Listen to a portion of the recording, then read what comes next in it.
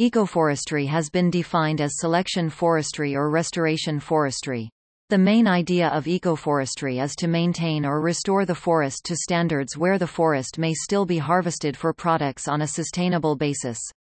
Ecoforestry is forestry that emphasizes holistic practices which strive to protect and restore ecosystems rather than maximize economic productivity. Sustainability of the forest also comes with uncertainties. There are other factors that may affect the forest furthermore than that of the harvesting. There are internal conditions such as effects of soil compaction, tree damage, disease, fire, and blowdown that also directly affect the ecosystem. These factors have to be taken into account when determining the sustainability of a forest. If these factors are added to the harvesting and production that comes out of the forest, then the forest will become less likely to survive, and will then become less sustainable. Since the forest is considered an ecosystem, it is dependent on all of the living and non-living factors within itself. This is a major part of why the forest needs to be sustainable before it is harvested.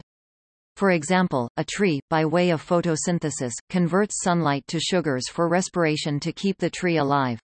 The remains of the converted sugars is left in roots for consumption by the organisms surrounding the tree in the habitat. This shows the productivity of an ecosystem with its inhabitants. Productivity within the ecosystem cannot come to fruition unless the forest is sustainable enough to be harvested. If most individual organisms of the ecosystem vanish, the ecosystem itself is at risk. Once that happens, there is no longer any forest to harvest from.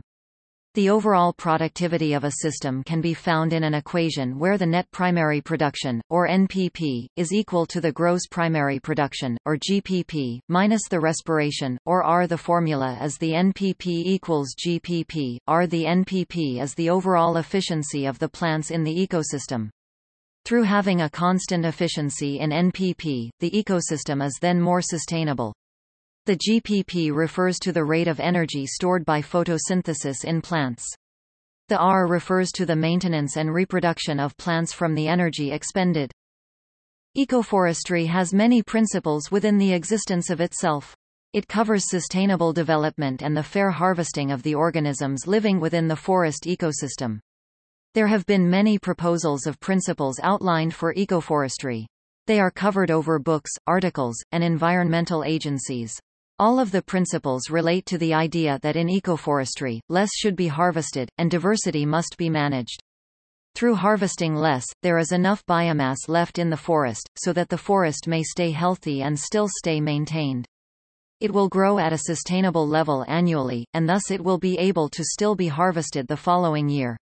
Through management of the diversity, species may cohabitate in an ecosystem where the forest may feed off of other species in its growth and production. The principles of ecoforestry may be found below.